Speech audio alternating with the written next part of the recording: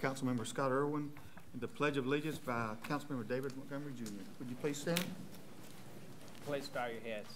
Heavenly Father, we just thank you for this beautiful fall day that you have given us, Lord. We thank you for all the blessings that you've bestowed on our community and for each person that is here at this meeting today. We thank you, Lord, for the progress that has been made against the pandemic, Lord, and we pray for continued progress against COVID around the world. Lord, we pray for wisdom today for our nation, our state, and for us in this council meeting today. In Jesus' name, amen. Amen. Amen. Please face our flag and join me in our Pledge of Allegiance. I pledge allegiance to the flag of the United States of America and to the republic for which it stands, one nation, under God, indivisible, with liberty and justice for all.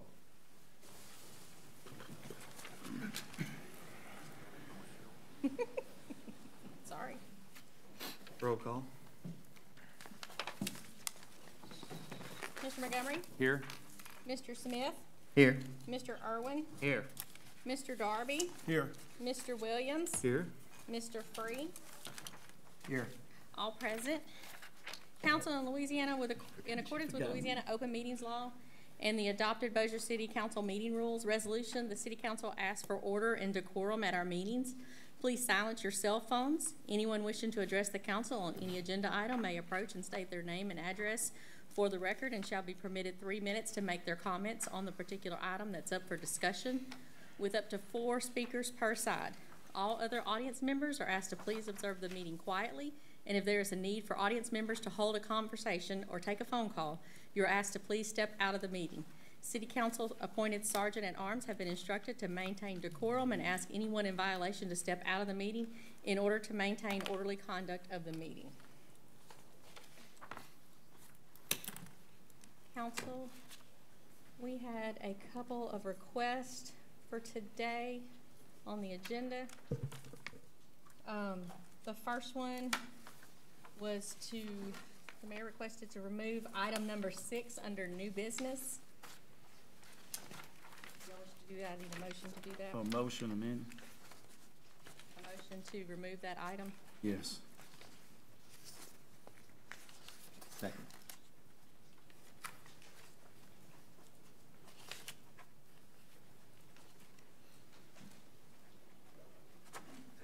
Did you get a second, Phyllis? Yes, sir. Mr. Okay. Smith seconded. All right, do we have any comments from the audience on this? Any comments from the council? Council, please cast your vote, please.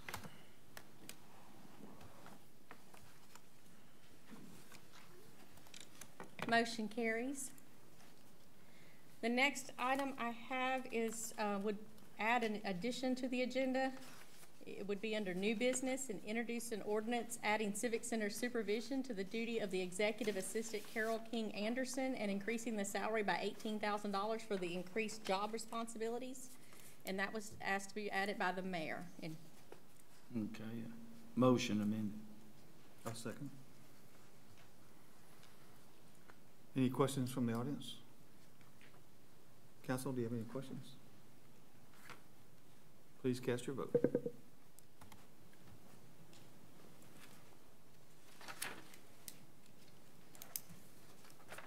motion carries. And that's all the changes that I have to today's agenda, council. I thought we had a new business. That's if y'all, if after the discussion y'all decide y'all want to make a change to that ordinance, that's Okay, at that point. when Yes, we're sir. actually introduce it. Yes, sir. Okay. And so I just need a motion to approve Make the the agenda motion as to amended. approve the agenda as amended. Second. Okay, we have a motion and a second. Council, do you have any questions? Any questions from the audience? Please cast your vote.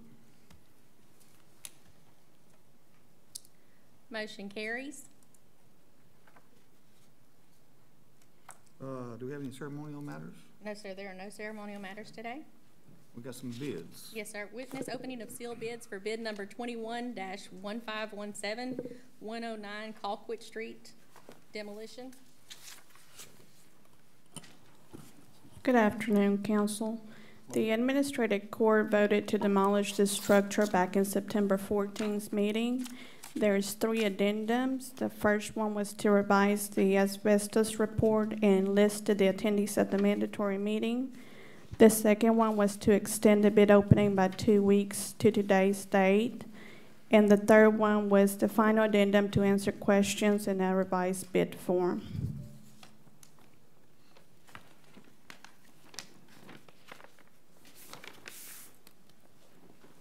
Our first bid is from 3Gen Construction LLC. They acknowledged the addendums. Their bid bond is included. It is for $24,662. That's 24662.00. Our last bid is from Red Tail Contracting LLC. They acknowledged the addendums. Their bid bond is included. It's for $26,950. That's 26950.00. I ask that the City Council approve the reading of the bids. So move. Second. Any questions from the audience? Any questions from the council? Council, please cast your vote. Motion carries. Thank you, ladies. Council, we need to go back up. We missed an item, the minutes, approve the minutes. I move that we approve the minutes. Second. Second. Questions, council, do you have any questions about the minutes? Audience, do you have any questions?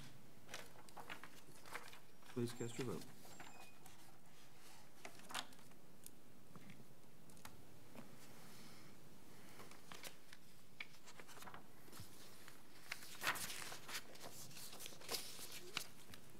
Motion carries.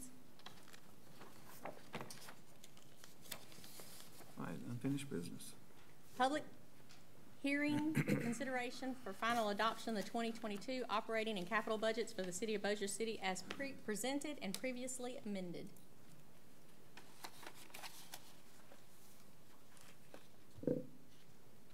Any comments from the audience? Any comments from the council? Council, please cast your vote. No, there's no vote. It's a public hearing, so. Oh, I'm sorry. This is public hearing. If there's no comment from the audience, we'll go ahead and close the public hearing.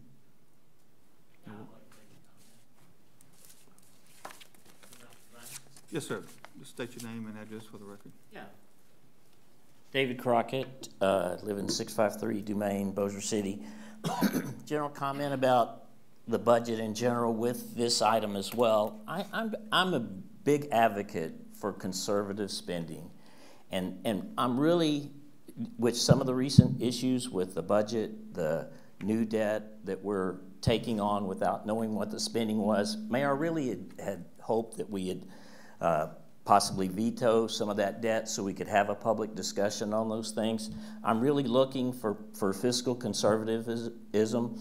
I sent a article to all the members of the council, and it may not sound like it applies. I sent it about 3 weeks ago on budget balancing, but what it is an article that was written by the University of North Carolina after the fiscal problems that the country had in 2008, 2009.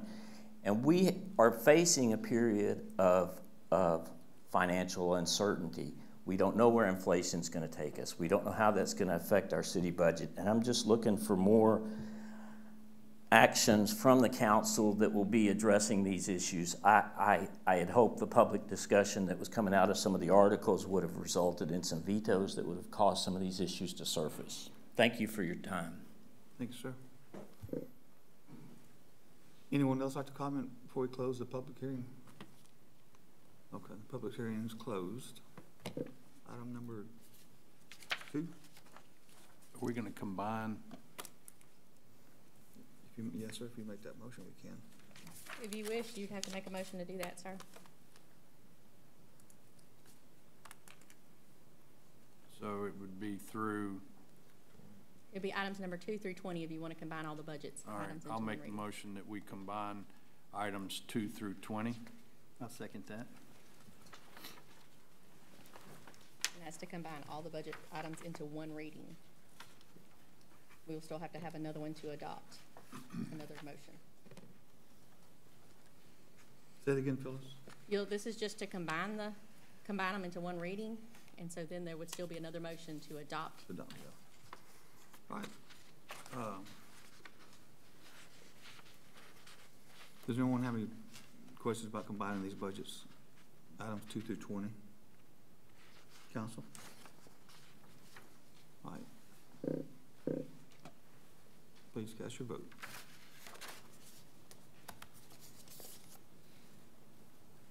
Motion carries. Adopt the 2022 operating and capital budgets as previously presented and amended. So moved. Second.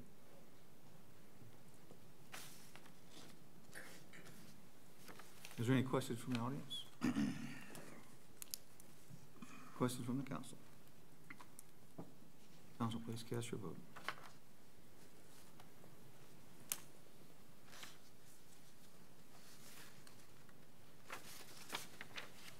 Motion carries.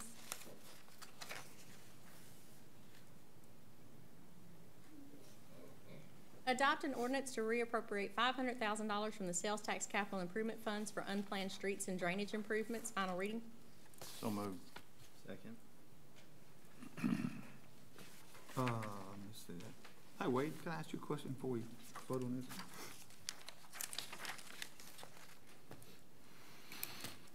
I know we talked about, or we looked at the cave-in on Schuler last week. Ella Ella. Cove, yes, sir. And why hadn't that started yet? I mean, I thought we was We're, gonna get the we're next waiting day. on materials. Oh, really? The pipe cannot be delivered until Thursday.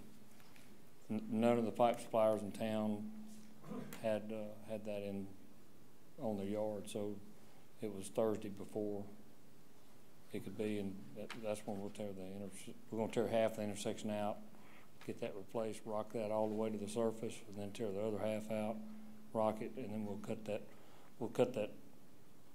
rock that we leveled up to the driving surface and put that in the other side and then pour concrete. Okay.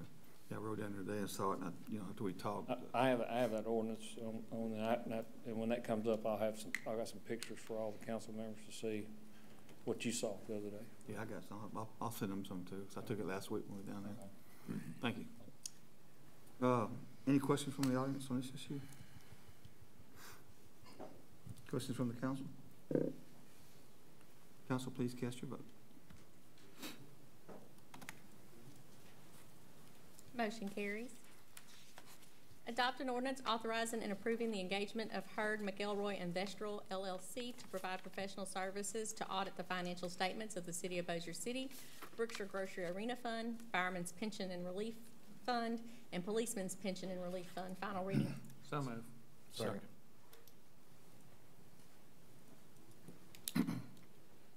Any questions from the audience? Any questions from the council? Council, please cast your vote. Motion carries. Adopt an ordinance to approve change order number 6 for the Tinsley Park expansion project with an increase of $25,540.67 for a total contract price of $12,827,298.53 with an additional 75 days added to the contract. Final reading. So moved. Second. I know we talked about this last week. Any questions, council? Any questions from the audience? Council, please cast your vote.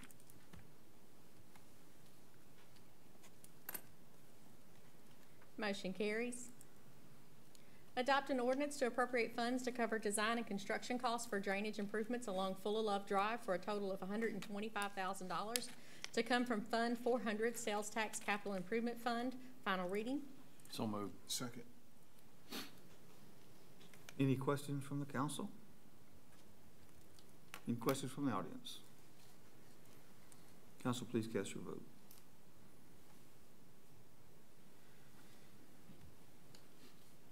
Motion carries. New business. Adopt a zoning ordinance, first and final reading, favorable by MPC. Petitioner Justin Marbut, Mechanical Cooling Services Property, location 0 Whitehurst Street, or lots 11, 12, and 13 of Whitehurst subdivision. Request zoning amendment from RA Residential Agriculture to I-1 Light Industrial for an industrial mechanical cooling services office. I'm Cole Marvitt with Mechanical Cooling Services. Basically, we're a commercial industrial heating and air conditioning company and looking to build a shop on these 3 lots. Okay. Could Sir, you can I state get your your- address too, please, sir? Business address? Yes. The current one is 1310 Driftwood Drive. Thank you. Do you need a motion? We didn't get a motion either. Can we get a motion? and a Is the second? name I'll make Justin? the motion. I'll second. Was that Justin Marbut? Okay. Any questions for the gentleman? Thank you, sir. Any questions from the audience? Council, please cast your vote. Motion carries. Adopt a zoning ordinance, first and final reading, favorable by MPC. Petitioner Teresa B. Miller, Bonomo Investment Company, LLC, location 2495 Barbara Street, Bossier City, Louisiana. Request zoning amendment from B3 General Business to RLD Residential Low Density for a future sale. So moved. Just state your name and address, please, ma'am. Teresa Miller, 108 Chesterton Court, Bossier City, Louisiana. Who made the second? Oh, you want the address of where we're No, gonna, that's where you're at, where you're living at now. right now? Yes, ma'am. 108 Chesterton Court, Bossier City, Louisiana. Thank you. Council, any questions? Any questions from the audience? Thank you, ma'am. Appreciate it. Thanks. Council, please cast your vote.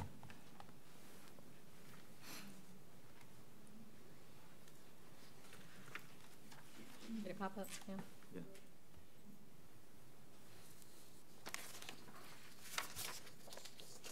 Mr. Irwin, did yours pop up? It did, I voted. It's showing I voted on Are mine. you a yay or a nay? Yay. Thank you. I think you voted on the first one. It said second, didn't you? Probably so. Motion carries. Aye. Adopt a zoning ordinance, first and final reading, favorable by MPC. Petitioner New Singular Wireless PCS LLC, location 5401 Shed Road, Bossier City, Louisiana.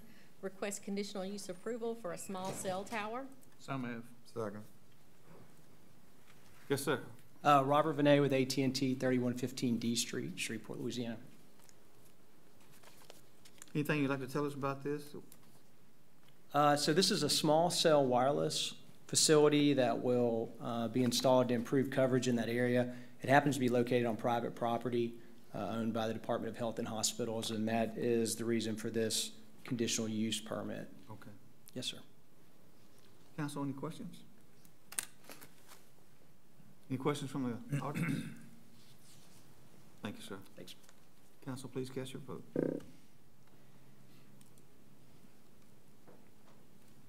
Motion carries.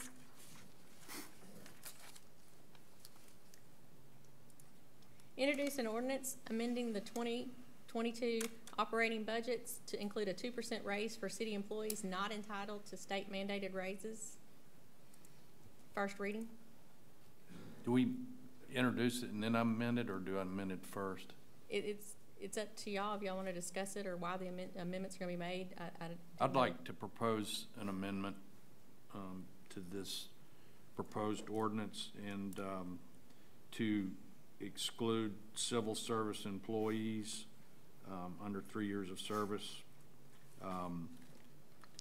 It creates a nightmare that we've been through in the past as far as pay and differential pay and so forth according to the civil service. The intent of the raise is to give those employees that are not entitled to annual civil service raises of 2%, a 2% raise for their efforts and recognition during this COVID pandemic, and to reward them for, you know, their loyalty for staying on with the city and continuing to provide a service in my opinion, unmatched anywhere to all of the taxpayers of Bossier City. So I would offer that amendment, and if anybody has any questions, I'm happy to answer them. Chief, I think We need a Mr. Montgomery second. stated it. Mr. Darby, you second. I think Mr. Montgomery stated it fine. I mean, is there anything you need to add? Thank you. Any questions from the audience?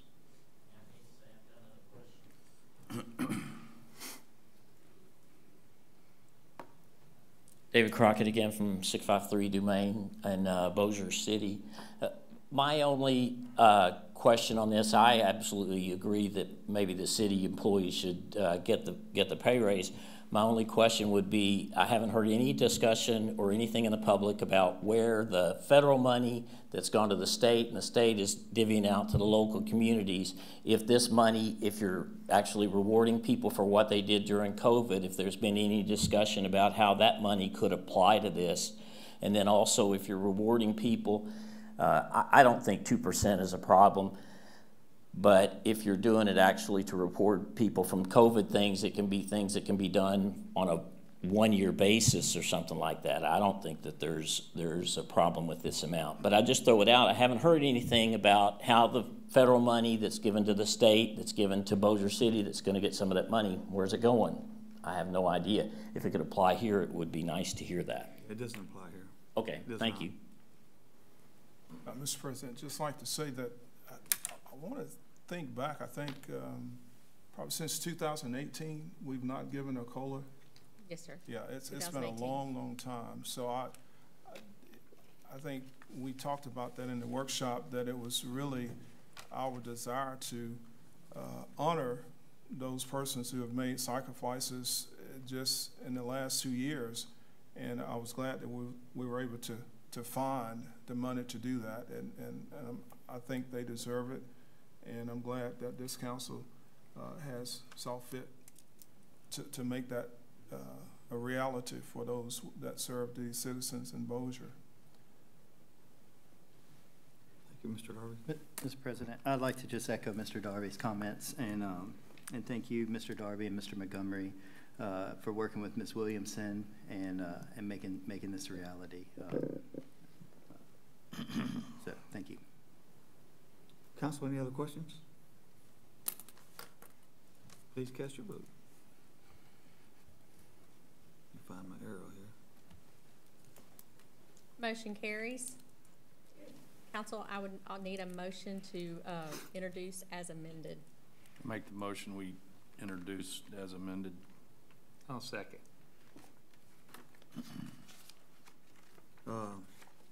I guess we're going to open up to the public again if they want to speak on this issue, the one we just talked about. Council, do you have any more questions? Council, please cast your vote.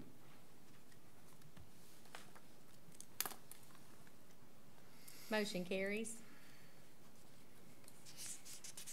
Introduce an ordinance authorizing the city of Bossier City to charge an additional fee for all payments made by electronic means. First reading. So moved. Second. Mr. Jacob, would you like to speak on that, what we're doing there? Well, the city, for the sake of convenience of its residents and citizens and customers, people who need permits, things of that nature, allow certain payments of bills, fees, and other things by electronic means. Typically, the service providers, the electronic devices, you know, the people that they charge a percentage of that, of the total bill or the total fee due.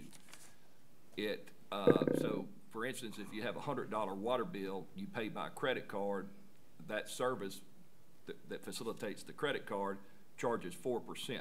So you're collecting $96 on a $100 water bill. And so there has been no ordinance put in place until now that would allow the city to recoup that cost. And if the customer wishes to pay by, like with a direct debit, you know, from a checking account, of course, there's no fee charged for that. If they want to come up here and mail in a check, there's no fee charged for that. But for those customers who choose to pay for convenience sake by credit card, this will allow the city to recoup the cost that facilitator charges the city.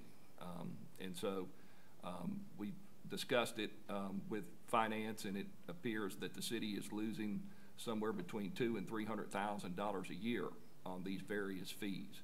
And this would allow the city to, and it's not uncommon when you pay by credit card. When you go out to eat, they charge you a convenience fee. When you go to Dillard's, they charge you a convenience fee. It allows the merchant to recoup the full cost of the service. Mr. Jacobs, will that fee depends on the amount of the utility bill, or is it just a flat fee? Well, typically the facilitating service charges a percentage of the bill due. If they charge a flat fee, then it would allow the city to recoup the flat fee. If it charges a percentage, it would allow the city to recoup whatever percentage. Council, any other questions? And if they use their routing number and account number and do an electronic transfer, that's Right. free. If you have a direct debit, the bank generally does not charge a fee, the financial institution, so there is no fee. If you come up here and pay with a check or cash or money order, there is no fee. So Gotcha. it's totally up to the customer whether they want to pay a little bit extra for the convenience of going online and using a credit card. And there are several departments we have that are taking credit cards, so it does add up. Mr. Montgomery? For clarification, we're not gonna make money. I spoke with Angela earlier, and whatever the fee is that's charged, it's handled on that end, so the city will not make money. That is correct. Transaction. The only thing we will be reimbursed for is the actual cost to the city of the transaction fee, so. Any questions from the audience? Council, any other questions? Please cast your vote. Motion carries. Introduce an ordinance to appropriate $14,550 to perform a drainage study for Max Bayou and related improvements within the Preserve Phase 2 residential development to come from Riverboat Capital Projects Fund. First reading. So moved. Second. Any questions, audience? Ben, is this the, in response to the citizens' requests that, Yes, we were both citizens communicating and with administration. So this is, we're using an opportunity. We're requiring the developer of the Preserve Phase 2. They've done a number of units there. They've got 2 more units underway and a large piece of property down in South Bossier, and there's drainage concerns down there. We're requiring that developer to do an extensive drainage study, and we're piggybacking onto that to do some more study of Max Bayou down there because the problem extends beyond the limits of their development. We think we need to understand that better to be able to guide future development down there as it specifically relates to Bossier's floodplain. Well, I appreciate you and Wade's efforts on this because the hydrology does seem to have changed around there. And I appreciate this study to make sure that Riverbend and other neighborhoods are safe from flooding. Thank you. Any other questions? Thank you, Ben. Yes, sir. Any questions from the audience? Any other questions, council? Please cast your vote.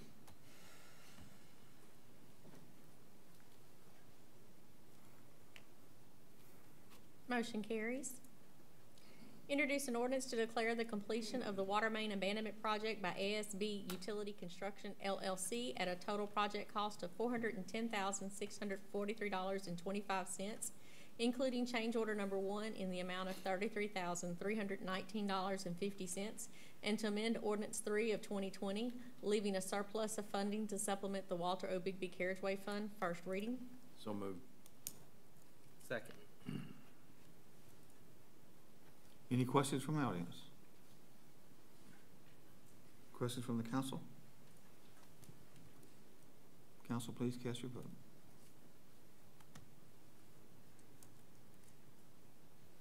Motion carries.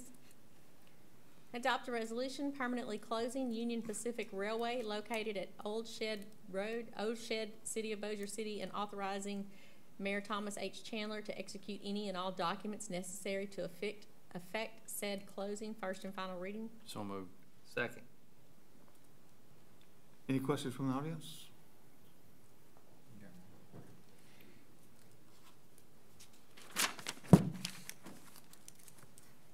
Mr. Harvey, state your name and address, please, sir. Tommy Harvey, 108 Esplanade Court, Bossier City.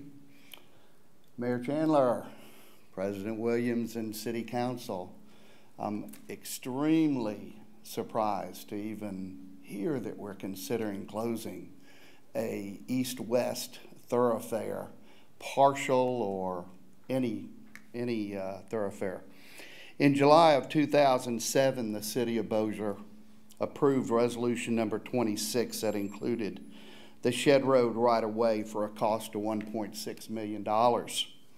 13 years later, with construction cost overruns, various change orders, supplement engineering designs, an additional $305,000, upgrading Shed Road from 2 lanes to 4 lanes was complete. The total amount spent for the Shed Road upgrade was over $9.8 million. Thankfully, this was an 80-20 split with the state, so Bossier City's cost ended up being just around $1.9 million. It actually took 4 years to complete, and the businesses and homeowners who had to endure the construction issues were led to believe it would all be worth it. Now the city wants to discourage traffic from using Shed Road by closing their direct access to and from the new carriageway. Shed Road was supposed to be a relief road to move traffic safer between Airline Drive and Benton Road and discourage traffic from cutting through local neighborhoods. Closing the railroad crossing on Shed Road is going to force drivers that would have naturally exited the carriageway roundabout in front of McElroy Metals to seek a longer alternate route to get to Shed Road. They would either have to exit the carriageway at the Hamilton Road roundabout and go south to the light at Hamilton Road and Texas Street, then turn left on Texas Street and go east to Benton Road and turn left, then finally go north on Benton Road and turn right onto Shed Road. Others may opt to stay on the carriageway until it intersects at Benton Road, then decide whether to backtrack south on Benton Road to Shed Road or to cut through the Green Acres neighborhood at Douglas Drive or Melrose Avenue, depending on their destination. Last Monday was the first that I had heard that the railroad crossing at Shed Road would be closed. The engineering design always included that Shed Road would be connected to the carriageway. Now, however, because someone dropped the ball, Union Pacific wants to play, let's make a deal with Bossier City and make, this is a quote from the ordinance, the permanent structure of the at-grade crossing of the Union Pacific Railroad located at Old Shed, City of Bossier as a condition of executing certain construction easements necessary for the completion of the Walter O. Bigby Carriageway project, end quote. If closing this crossing is justified because there have been numerous accidents at this crossing, then we should probably close half the crossings in Bossier. But that would be ridiculous, even though Union Pacific would love it. I'm asking you to please take time and look at this from all points of view. Closing a railroad crossing should be a well thought out and thoroughly studied action. Please consider the businesses in that area, traffic safety, and long-term effects of closing this crossing. Thank you. Any questions? Thank you, Tom. Anyone else in the audience like to comment?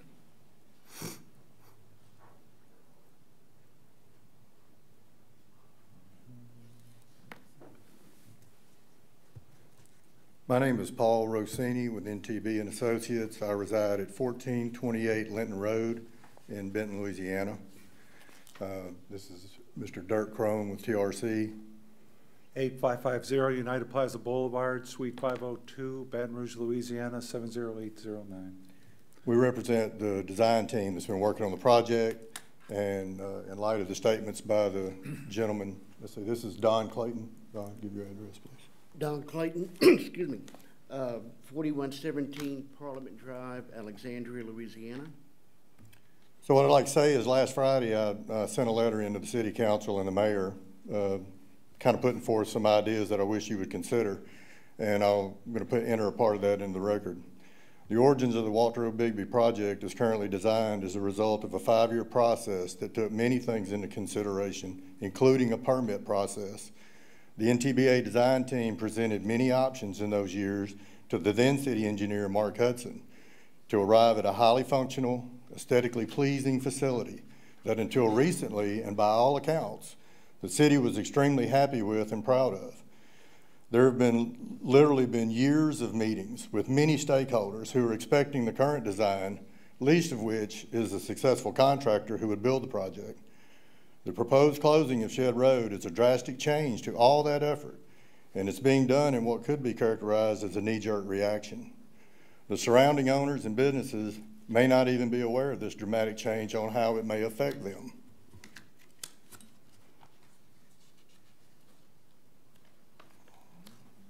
Excuse me. The original design team has not been a party to any meetings discussing the closing of Shed Road. In the 5-year design time since 2015 signing the contract, we have never heard that Shed Road was on the table to be closed, and we've not received any requests ourselves from Union Pacific to do so. Prior to the special council meeting on Monday, October 25th, I reached out to Clayton Manning at RailPros to gain insight into what was transpiring. In that call, I heard that there were still options on the table, 2 of which are to acquire the proper permit, or yes, to close the crossing. We think there needs another step taken and some time considered before you do this. And that's what we have to say. Any questions? What would be involved in getting that permit if you guys been involved all this time and well, you have not been at the table, I guess that's what you just said, but what would that take? You submit, the plans were actually submitted back in 2019 to RailPros, the road crossing, for consideration of the permit. And that was in conjunction with the time we submitted the plans for the permit for the bridge. And so it was an ongoing process that Mark Hudson was spearheading. And then when he was replaced, it really just kind of went away. So, Dirk, if you'd like to speak to picking it back up. If you look at the Union Pacific criteria for gaining, quote, permit, there is a tremendous amount of information that's required for grade separations, whether it's above or below. But there really is not much being said as what's required for a grade separation. So for years and years, Mark Hudson, in coordination with Union Pacific, made every effort to keep Union Pacific abreast of what's going on. And at no time was there ever anything, and you've got backup documentation here, that says that ever talked about closing Shed Road. And Don Clayton can speak for that, but I'd like to read one email, one of the latest emails that through coordination with the team, this was the last real coordination with the current representative for the city. And Paul Rosini emailed us and said, I told Justin these 2 crossings were under Mark's purview since expense and options on what type of crossing to pay for were not in ours. Were not in ours, he agreed. So during the process, Mark Hudson was getting costs as to what it would, to actually have Union Pacific or KCS, the owner of the rail, actually build the crossing. So the responsibility of the city would be to bring the roadway up to the crossing and then pay the railroad to put the crossing in, the actual crossing, because that was under their purview. And so Justin Haydell said. He said, since we left the proper gaps, the city would have to decide to move now or after the construction was complete, which could actually make a smooth crossing more likely. I agree totally with that. Justin would like some of the emails that show how we got to where we are. Then we will set up a short conference call to set the path forward. He pretty much took the stance that they don't have to do anything with the crossing per se right now, which is good for us. Don, if you have any emails for the crossing that has the thread, including Mark Hudson, I would think that's enough to get us to the conference call. Let's see what those are, and I'll get them to Justin. I'd like to say for the record, I've worked in transportation for 36 years. I've worked on projects as high, Central Artery Tunnel Project, $350 million, okay? Mark Hudson was one of the greatest public servants that I've ever had the privilege to work with. And if he was here, we would not be standing here today. That's what I believe as a professional of 36 years.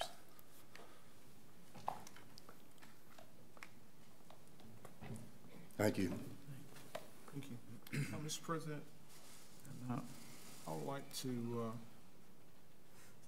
make the motion that we continue this item in light of that information.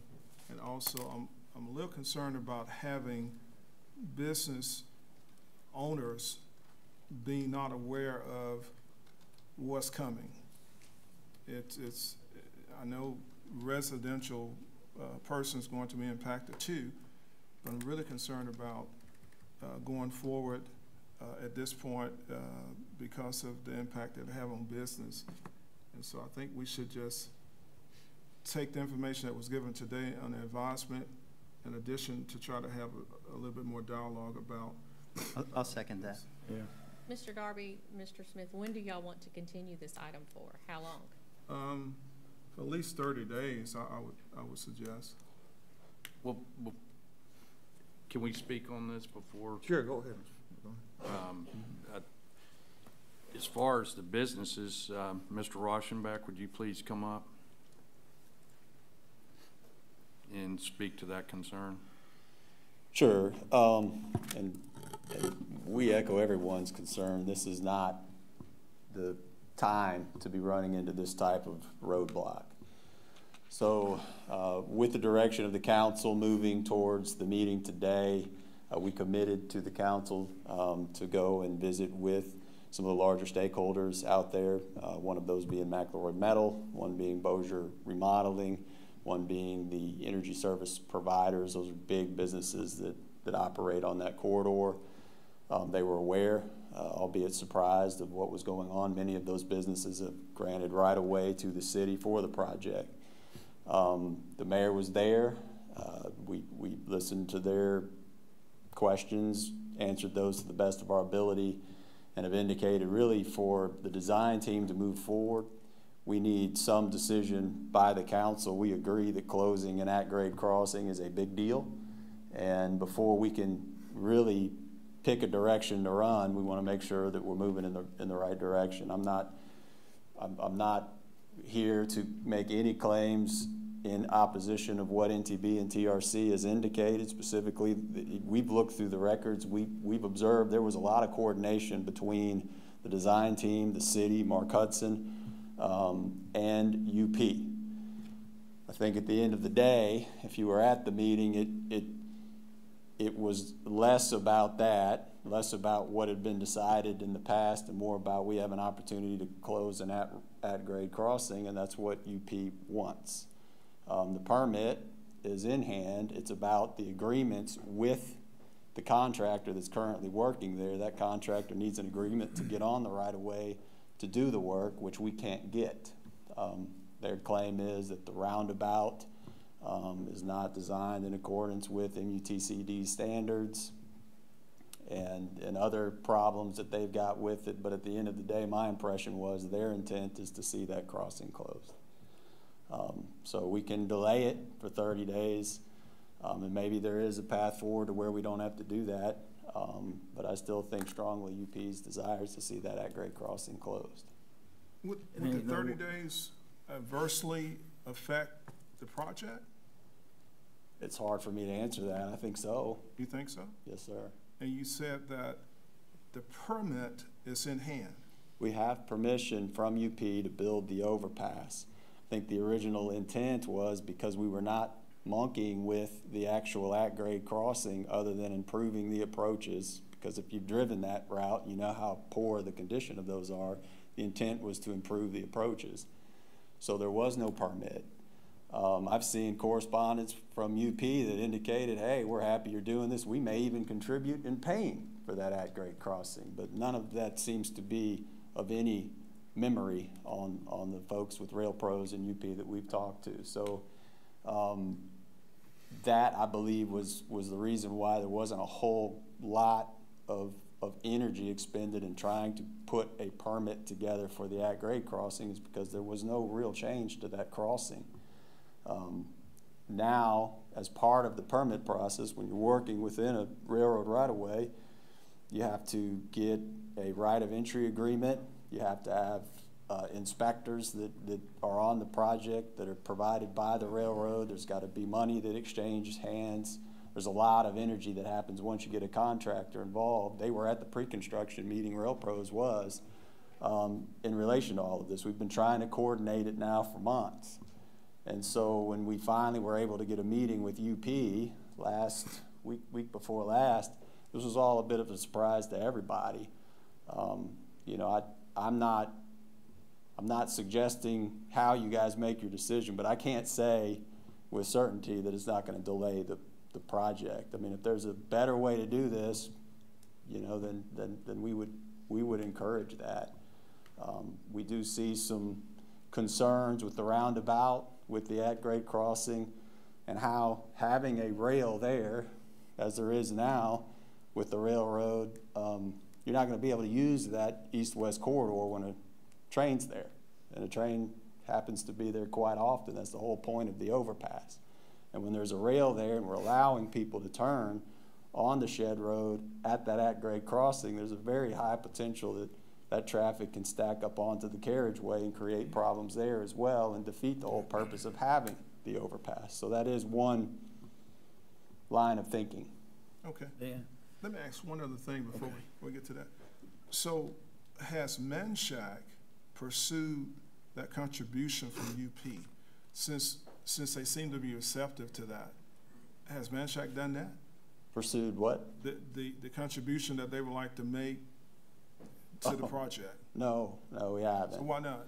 That's just something we've discovered as we've gone back through and looked at the files. You know, the position of UP, and the mayor was there. The position of UP at that meeting was that they knew nothing of the roundabout, didn't know the roundabout was going. I say UP, this is their I don't know what their Rail Pros is the company they use to mitigate these issues. And so there were 3 representatives from Rail Pros at that meeting that indicated we weren't aware of a roundabout. You know, this is all new to us. We want to see the at-grade crossing closed. I see. So you've gotten the feedback from large stakeholders. Yes, sir. And that's great. I'm glad to hear that. Shed Road is part of District 2. And as Mr. Harvey mentioned, we spent a lot on getting that done. It took a long time. It was like a dream come true when it happened. So what have you to share with us about residential impact? I have not communicated specifically with the residents out there. Okay, all right. So that's going to be something you do after the facts? We can. You know, I mean, I'm not opposed to whatever direction you desire us to take. I think for the residents there on that corridor between Benton Road, west towards the river, if you will, that having the overpass there should improve there won't be near as much traffic going on that particular spur of Shed Road upon closing the at-grade crossing there. And I use it every day too. Sure. Yeah, that alone is why I recommend to the council to give us 30 days to get a little bit more clarity on the impact. It's just not, it wouldn't be something I would support today. I think it would be advantageous for us to look at that. Well, I'd like to point out and it's been said, the whole point of the carriageway is to get people from Benton Road over to the other side of the railroad tracks. That's why this is being built. It's the completion of a roadway that was voted on by the people of Bossier City, which started in South Bossier with the Arthur Ray Teague Parkway. And we have continued that through the center of the city, and this is the last piece that connects North Bossier with South Bossier without ever being stopped by a railroad track. And, you know, I'm not sure how many residences are even left on the west side of Shed Road other than up starting at Yarborough Street, which they can take Hamilton Road, or they can get on the Parkway if they're going north and get off at Benton Road. We have to look too at, we've got a contract that was bid. We accepted J.B. James as the contractor, and he has a finite amount of time. Is that correct? Correct. And this is a huge, complex project, and so we delay 30 days, and then we decide, well, there needs to be more study. I mean, they are going to look to us for any type of damages that they incur for that delay. And at the end of the day, I ask, what are we doing? I mean, the whole intent of the carriageway, and I'm repeating again, is to get people on the other side of the railroad tracks, and that at-grade crossing does not do that. And we all know that train, I think Mr. Maggio said, I had somebody said they sat there an hour and 3 minutes. Yeah. And I think Mr. Maggio had someone that said they sat there 55 minutes at that at-grade crossing. And as we all know, it stops Shed Road, Barksdale Boulevard, and East Texas. There's 3 major thoroughfares that train, when it sits and stops, halts all traffic. Once again, the reason for the carriageway was to alleviate that problem so that people could get over the railroad tracks, east-west, travel without having to stop and have traffic backed up. So, you know, I think we're doing our due diligence to ensure that the businesses are being taken care of. We want to integrate any type of design changes to facilitate their trucks entering and exiting the carriageway there at the roundabout. We can certainly have a workshop where we introduce how traffic's going to flow. You know, have one of those displays where you show with the railroad crossing closed, this is how traffic is going to flow. You know what I'm talking about, Ben? Somebody sent animated. Somebody sent one to me, or I think it was last week. You know. It's just, I think, and I would defer to Mr. Jacobs as our legal counsel, what potential liabilities we could incur by delaying this contract. I'll just state this, trying to force a railroad who is pretty much the law unto itself is impossible to do. If the railroad has made up its mind that as a condition of the required permits to finish up Walter Road Bigby, that they want this at-grade crossing closed,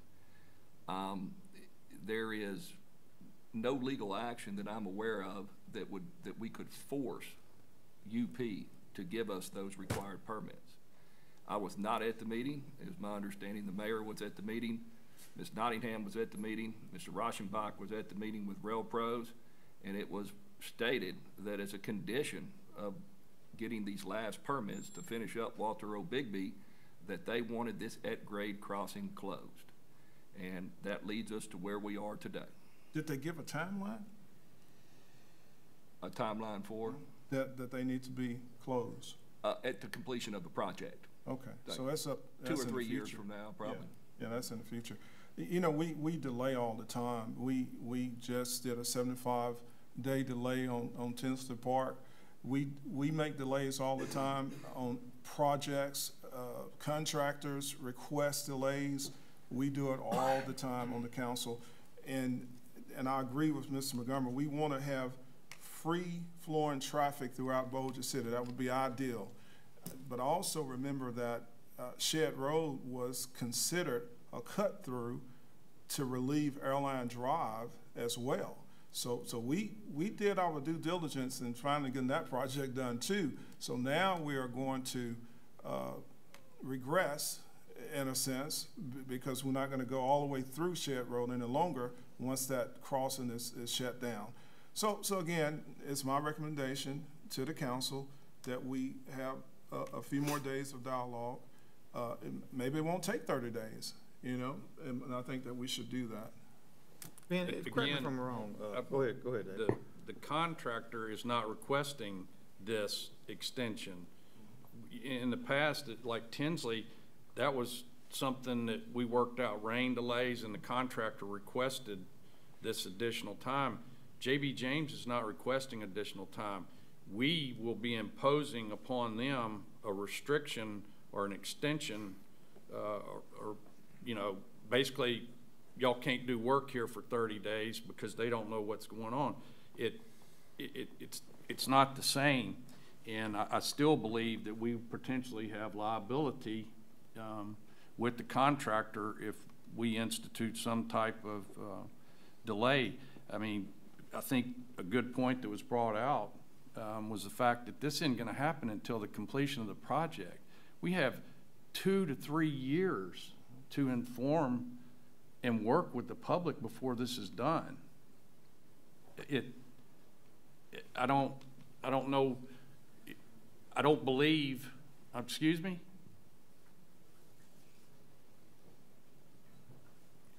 If you'd like to speak, please come to the mic, and if you could wait. And this gentleman's been, hold up, sir, sir. What do you want me to do? I'm speaking right now. I heard you speaking out in the audience. I apologize, okay? But you did ask me to come forward. Pardon? You asked me what you want me to say, so. Yeah, I was speaking to. But anyway, if I could just. Hold on one second. Sure, go ahead, sir.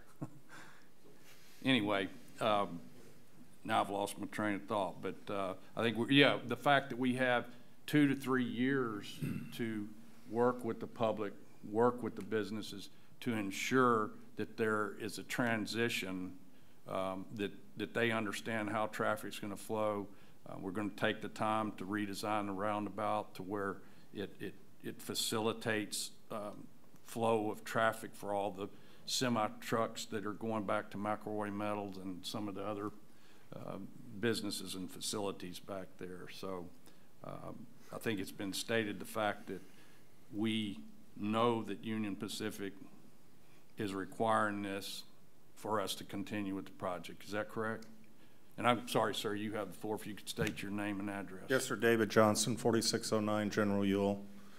You mentioned Arthur Ray Teague, and I just wanted to speak to that for SOBO. Although this is going to cause a few people an inconvenience, anytime change happens, it does.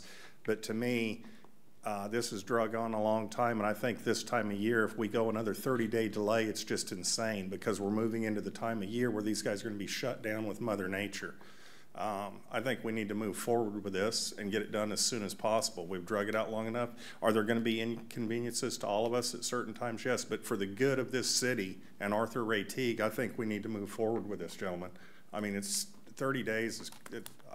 As a citizen and taxpayer, it sounds crazy to me. I appreciate you bringing that up, but I think we need to move forward. That's what I have. And correct me if I'm wrong, this is that's the same track that crosses East Texas Street. Yes. And it crosses Barksdale Boulevard. Yes. Goes across the trestle of the river into the yard. Yeah, right. Now, if you remember stories on the news, probably 6 months ago, those trains sit there 3 hours sometimes on the tracks. This is not gonna fix that. I mean, unless you live up in North Bossier, but, you know, it's horrible to sit there. I know the man on the end down there, Mr. Chandler, for over the last 4 or 5 years, would call me, you know, but that's not gonna fix that problem. We talked to Chandler Construction as well. Yeah, that's not gonna fix the problem of East Texas. You know, the only thing, and I get calls from everywhere, go give them a ticket. We can't give them a ticket. We don't know who to give the ticket to. We tried that before, you know, but somehow we gotta work with a train to get, sometimes, like I said, when they cross East Texas, cross Barksdale, then you got one coming north-south on Barksdale Boulevard. He stopped because they're still stopped there. I mean, we have to do something with the trains. We know that. We got to get our congressmen involved. That's what the state guys don't have no power. It's the union that the railroads have, is the biggest union there is. So we need to get our congressmen involved, I think, to stop all this crap. They stop it in their tracks. I understand it, but still, we got to move people around. You know. Now the other thing is, I mean, I don't know, Mr. Darby. I understand what you're saying. I agree. You know, can we go for 2 weeks? Is that going to hurt anything? What's that alternative plan? Yeah, so I just wanted to interject this. There's no path forward without a redesign of that intersection, okay? And I think the ability to have an at-grade crossing at Shed Road, this is my opinion, for what it's worth. I'm not Mark Hudson, but my opinion, the ability to cross there is remote. It's remote. But there's no path through this, whether we close the at-grade crossing or not, where that intersection does not need to be redesigned. We, the city engineering office, don't want to engage in that effort until we have a direction forward. So I think it's important that we still have to work on that intersection. We still have to do some redesign of that intersection, and all that's going to take time. We are, as soon as we learned that there was an issue there from UP, which was on a Thursday, and it's a big issue, we came to the council on a Monday, said, hey, we've got a problem here, and our recommendation, that's purely our recommendation is that to facilitate, as Councilman Montgomery has indicated, that north-south corridor, unobstructed north-south corridor in Bossier City, the removal of that at-grade crossing was a good decision and one that we would recommend. It's not the only decision that you can make there. So I'll just leave it at that we're looking for a direction to go with the design, but having concurrence from the council, in our opinion, is needed before we do that. Mr. President, if I could make a comment. Yes, sir, Mr. Go ahead. This could be an opportunity that when life throws you a lemon, you make lemonade.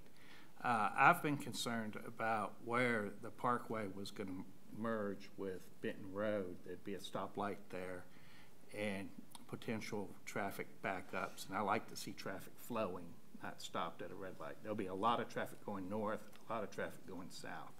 If we take the roundabout out at the Shed Road crossing, look at the potential of putting in a efficient roundabout at Benton Road and the Parkway. And that way, as Mr. Harvey was saying, the traffic that may be coming down our improved Shed Road could zigzag north if they're heading west and quickly loop around that loop and go down the Parkway, and it would be a win-win situation. Yes, it's a little delay, but they're not ever stopped by a train, and they're not stopped by a signal that could potentially be 1 or 2 signals before you got through.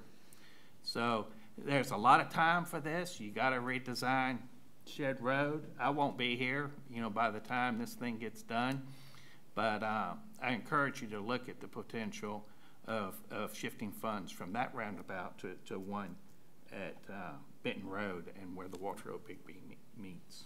So that's just my comment. I'm glad Mr. Irwin brought that up, because that was going to be my question. If Union Pacific's big issue is the roundabout right there, is there something else, a redesign of that section from Shed Road to where it's going to connect with Benton that we could do that would satisfy them, that will allow that crossing to stay open? I don't think so, but I can't answer that.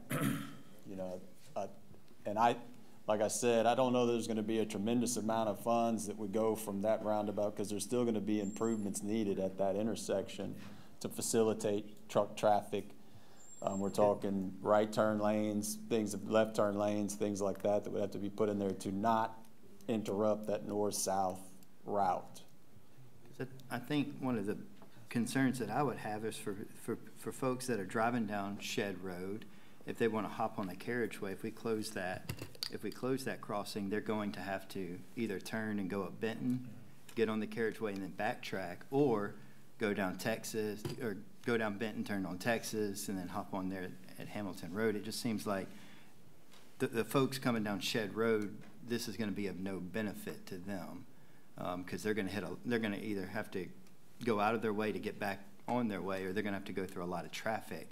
And so I think it's in our best interest to keep that crossing open, whatever direction we have to go to do that. I think it's going to keep traffic flowing, regardless. So that's my opinion. This whole project is about north-south traffic. Correct. The origins, 20 years ago, Mr. Darby was here, Mr. Williams was here. We made a commitment that we would continue the Arthur Ray Teague Parkway. It stopped at what is now Diamond Jacks.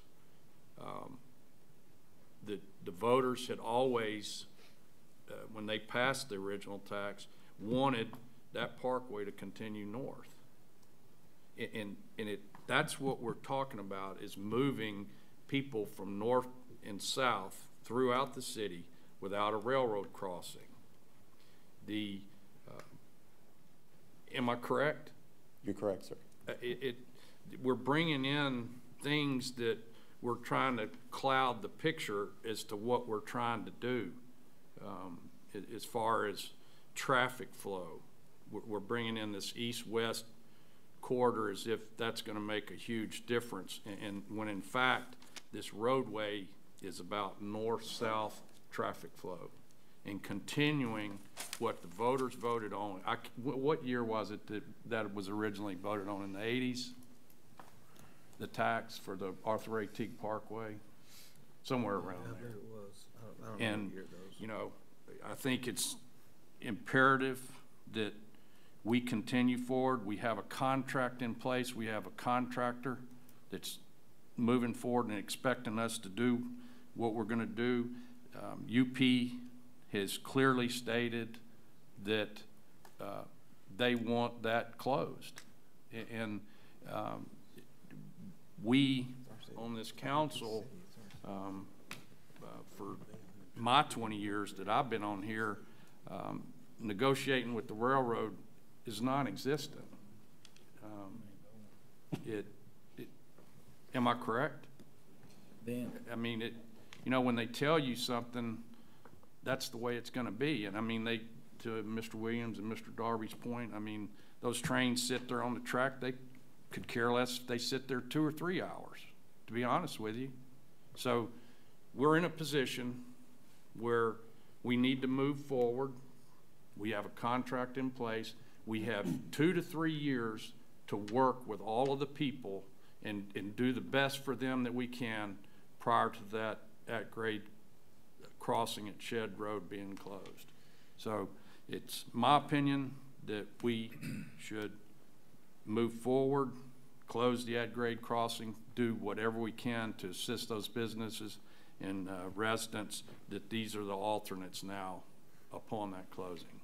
And we have plenty of time to do it.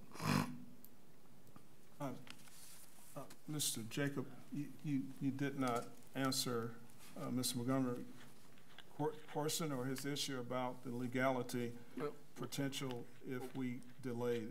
We have a contract in place with certain time delays, and the contractor expects, to complete certain phases within certain time periods.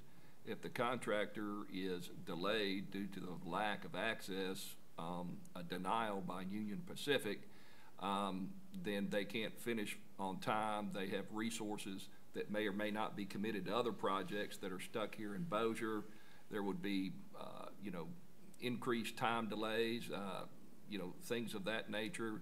We can't get these men and these equipment to, you know, Project B or Project C, things of that nature. We could be liable for that. We could be liable for cost overruns, materials, things of that, operational cost, all, it's potentially, you know, anything.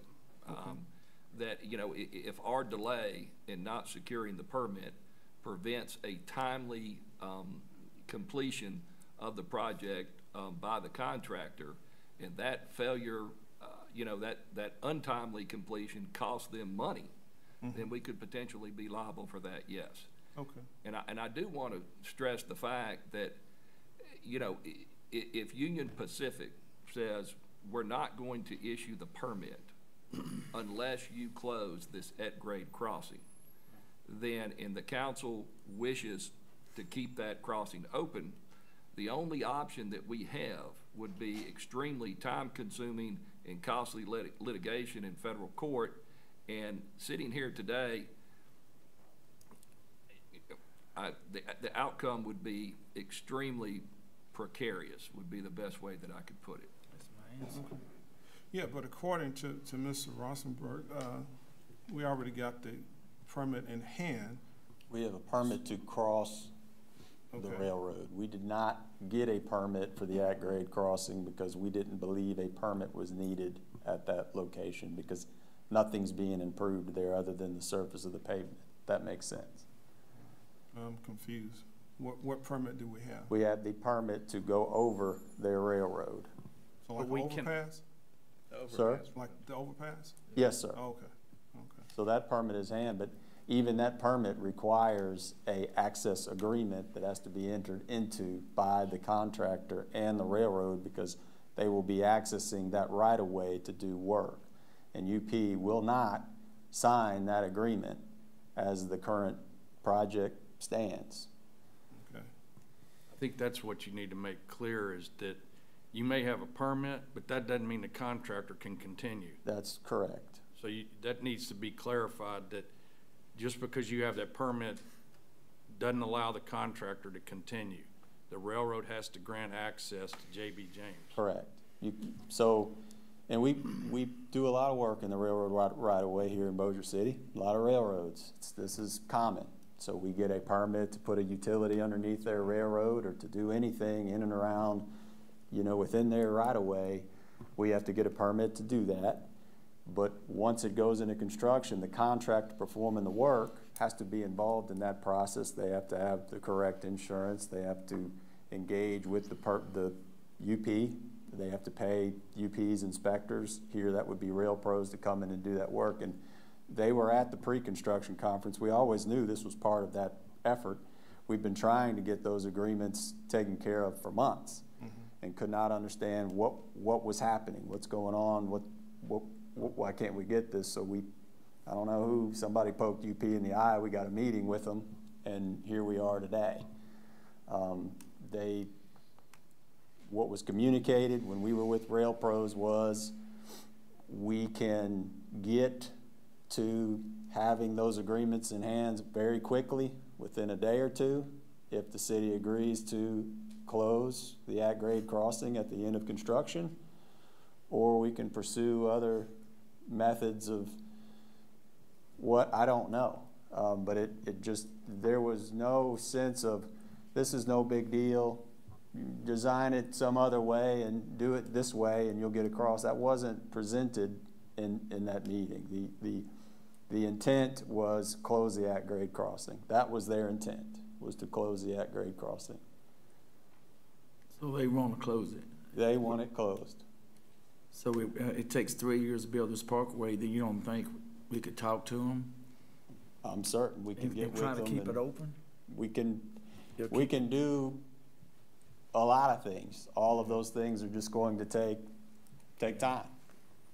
Amanda, would you like to say something? I don't want to belabor the point, but I was at the meeting, and one of the biggest issues is the safety concern there that has an extremely high accident rate at that particular crossing.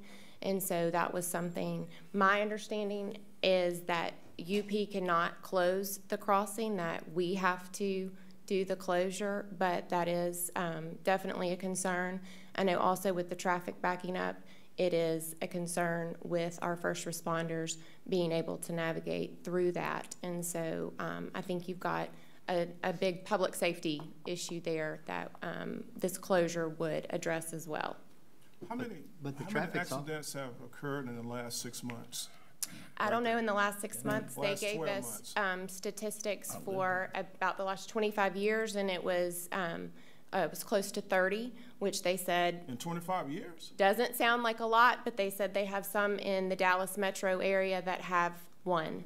So statistically for them, it is very high. Okay, you thinking it has occurred in the last 12 months? I don't have that information. I wouldn't want to speak on that. It's been closed for probably the last 4 or 5 for other construction through there. Last 24 months? I don't know. Okay. Any idea how many trains that track, I mean, how many times they use that track in a week? UP in a week, I don't know. That UP had indicated that it's not, I'm thinking of a different crossing. So I don't know specifically. If they used it every day, one time a day for 30 minutes, we're gonna close it 24/7 for them to use it for an hour a day, basically. I mean, they just dictate to us what city streets we're gonna close and leave open. I'm telling you, they got the biggest union there is. We got. And they did say they're running. I keep saying, get your congressman, call them, and let's get on them, but. Their trains are 2 to 3 miles long, so they are. If you look down, extremely long. coming back down Benton Road out there, out of the parish, that's the same track right there, isn't it? Yeah. So they're using 3 and 4 tracks out there, and they're sitting there waiting to get in. I mean, there's gotta be more than 1 or 2 a day. They come twice a day. I'm talking about that For intersection. No, well, there's Same some road tracks, intersection. yeah. That's crazy. I know. I will just say that I catch enough trains at that track that I never use it, ever. If I need to go north, I somehow navigate to Benton Road and just use that. To me, it's useless. Close the crossing. I know it affects a few people, but it's a extreme inconvenience when we're building a first-class overpass over the railroad that'll be safe, quick, and you'll never be stopped by a train. And they were open to sharing concerns about it blocking multiple, going on to Texas Street as well. So that was something they were willing to pass along to look into. In 2 years, and I go north-south all the time. It's horribly inconvenient to me. I'm not speaking for everybody. Mr. Mayor, what's your thought? What say you? Well, thank you, sir. I was with Mr. Rauschenbach, and we did go talk to all the owners. And we had a long, lengthy talk with each and every one of them. And they were, they understood, and they all agreed that, they could live with what a blockage right there. And as what Mr. Smith said earlier, that it would, on Shed Road, it would kind of close that up. People had to go left or right. Well, that train is going to be there because our family has a business right there by that. And it's closed anywhere from 45 minutes to an hour all the time. That's why I used to call President Williamson and tell him, and I would be upset because I would be hung up by it. If people are going west on Shed, they're going to be stopped right there at that light. They're going to have to go left or right if they're going to go, because that train's going to be there for a long time. If they're coming down that carriageway and they're wanting to go east on Shed, it's going to block up all that and go on to the parkway. So what good is the parkway with it all blocked up right there when it's not going to give easement to Benton Road? And but that railroad, that train isn't there all day. It's there at least three times a day, and it blocks the traffic at least 3 times a day. 8 o'clock, 12 o'clock, and 5 o'clock, right? Yes, sir, and that's why everybody's upset. It's always on the time they got to go to lunch and the time they're coming home. But not only does it close Shed, it closed Texas and Barksdale too, and that's kind of I think it'd do like a shift change or something like that, and the guys taking their time getting off the train and whatnot too. I've seen them get out of the engine, and go in and eat in a restaurant, and I've called the railroad about that. So I am concerned about all the residents and the businesses. That's why I went with Mr. Rauschenbach, because I wanted them to know that I was concerned, and I said, look, this is probably gonna happen. Is it gonna affect your businesses? And they with the ones already on Shed Road with Bossier Remodeling and all that, they were kind of really not, I mean, their business is blocked up the whole time that train's there, because there's all these cars all in front of their business. They can't go leave or come back in. So and it's just, and it'd be easier for McElroy.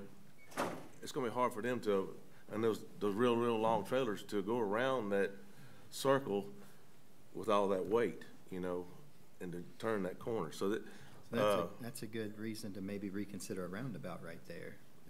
But if you put a roundabout down at Benton Road, it's gonna take up so much property, you know. So, take it that you're in favor of the closure of the. I'm sorry to say, sir, but I mean, I'm not sorry to say, and I won't say I'm sorry to say. I believe it'd make a lot, you know, the traffic to flow a lot better on the carriageway. Yes, sir. Okay. All right, so I see the chiefs want to let's have jump in. speaker. Okay, if we say something? Oh, go ahead, Brad. I don't want to talk about whether you close it or not. I want to talk about time. Time's of the essence to us. I listened to it on the radio. We're diverted to the train, diverted due to train. Heard it 3 times yesterday. When they block right now and we pick up somebody near your store, we have the only hospital in Bossier, Willis Knight Bossier. We got to go all the way to the interstate, come around, come back through all that traffic. To me, time, the quicker we can cross that railroad track, the better off everybody will be. That's all I want to say about the whole deal. And you said you didn't come up and talk voluntarily, did you? I'm irritated with these. I know, thank you. It's no doubt it's the same thing for us. Trains present a problem whenever it comes to somebody breaking in your house, whenever you need assistance. And the longer this project is delayed, the greater likelihood of somebody being adversely affected whenever it comes to the protection of life or property.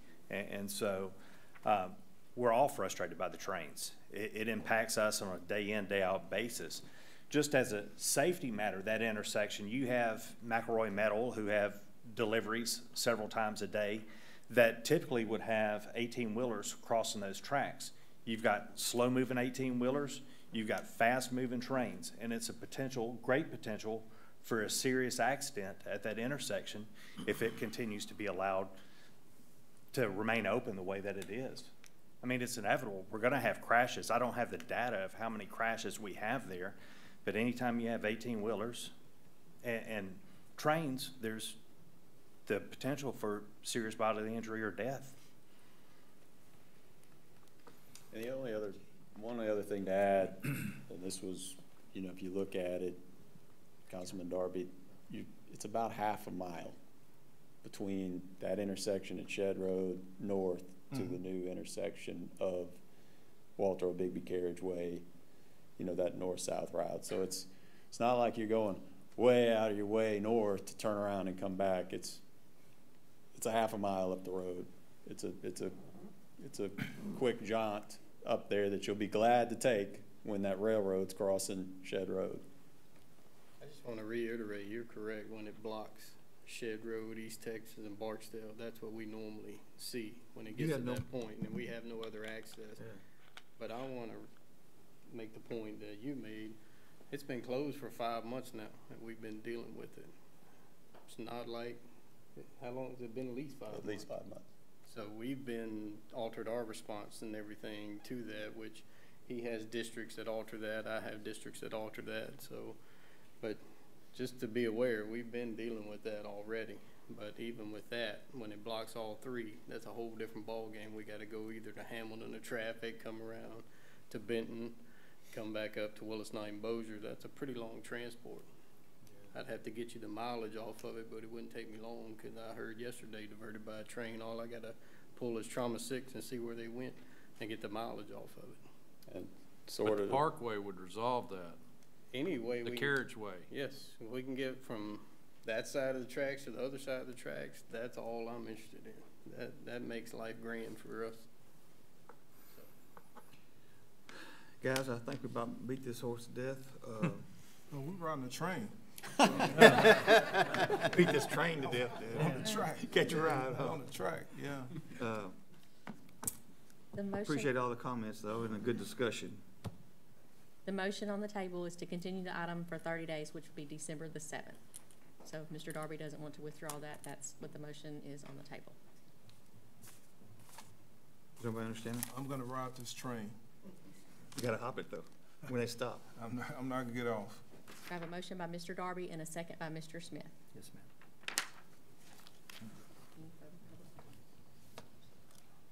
All right, so we're gonna cast your vote when it comes up, huh?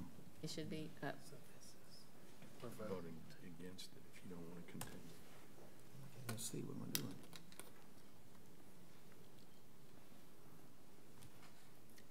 Motion carries to continue it for 30 days. Could we see, I'm really, Since we're continuing. we've already voted, we're done now. Ben, we'd just like to see if we can do it expedited, if that's possible. And I know you know that. Mr. Darby and Mr. Smith, are you guys amenable to if y'all can work it out within the 30 days to bring it back before? Yeah, it's not a, it doesn't have to be 30 days, but just as long as we get some dialogue before 30 days. Yes, sir. I would certainly, in light of this, recommend to Mr. Jacobs that he reaches out to J.B. James. Mr. Rauschenbach would be part of that two-man team to let them know what we're doing so that we can mitigate any type of potential loss or what they see as a potential loss in their construction contract. It would be very wise to get ahead of that rather than deal with this down the road and they bring it up unbeknownst to us. And because Mr. Jacobs corrected me, we could end up, in mitigation or arbitration wherever, or court. So I think it's imperative that we be open and communicate with the contractor as to our intentions in what we're doing and how we can work with them to make sure that this doesn't delay their performance under the contract that we voted on. And if y'all would not, if you would please report back, I'd appreciate that. So all right, Phyllis. the council's aware of what's going on. Adopt a resolution to adopt the 5-year capital projects plan, first and final reading. So moved. Second. Council, do you have any questions? Any questions from the audience? Please cast your vote.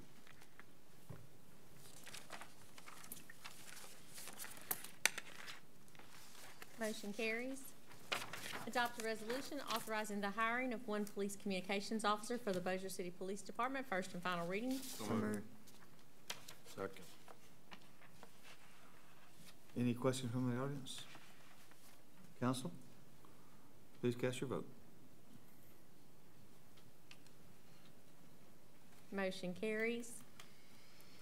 Adopt a resolution authorizing the hiring of a tax audit clerk due to a resignation in the sales tax department, first and final reading. So moved. Second. Any questions from the audience? Any questions from the council? Please cast your vote. Motion carries. Adopt a resolution authorizing the hiring or promotion of an Animal Control Officer 1 due to resignation and backfilling any position this may create for Public Works Animal Control Division, first and final reading. So moved. Second. Wait, can I talk to you about this when we get done? No, not now. Please. Any questions from the audience? Any questions from the council? Please cast your vote. Motion carries. Adopt a resolution authorizing the hiring of a superintendent of public works due to a resignation, funds to be transferred from herbicide and mosquito to animal control with no net change to the budget, first and final reading. So moved. Second. Any questions from the audience? Questions from the council? Please cast your vote. Motion carries. Adopt a resolution authorizing the hiring of a part-time kennel worker to be paid from budgeted salaries and benefits. First and final reading. So moved. Second. Council, any questions? Any questions from the audience? Please cast your vote. Motion carries. Adopt a resolution authorizing the hiring of a tax administrator due to a resignation in the sales tax department. First and final reading. So moved. Second. Any questions from the audience? Questions from the council? Please cast your vote.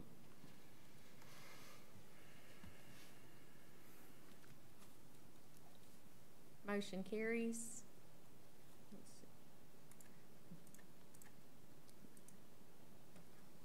There we go.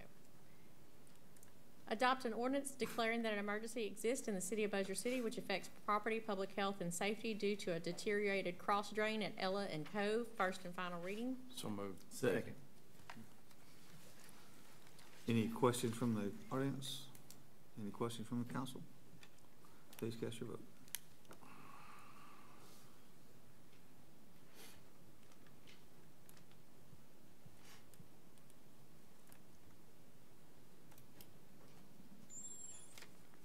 Mr. Maggio, are you a yay or a nay?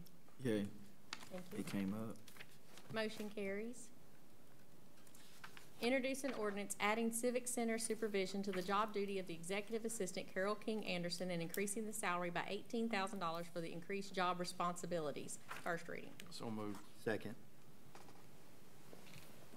I do want to thank Carol. I know she's been working over there last week, this weekend, got something big tonight. So I commend you and I appreciate it. I'm sure the council does too. And I know I saw calling the man on the corner and the other, Mr. Chandler. I know Miss Carol is, I mean, she's gonna be a plus to that. She's already got it shining, smelling better, cleaner. But what it is the three guys over there, they just left all unannounced, and it's kind of announced, but Miss Carol was not good enough to get up, stand up, and take it over, and it's gonna become a better place, I believe. Yeah, maybe we can start getting some people in there though. I appreciate it, Ms. Carroll. Any questions from the audience? Any questions from the council? Please cast your vote.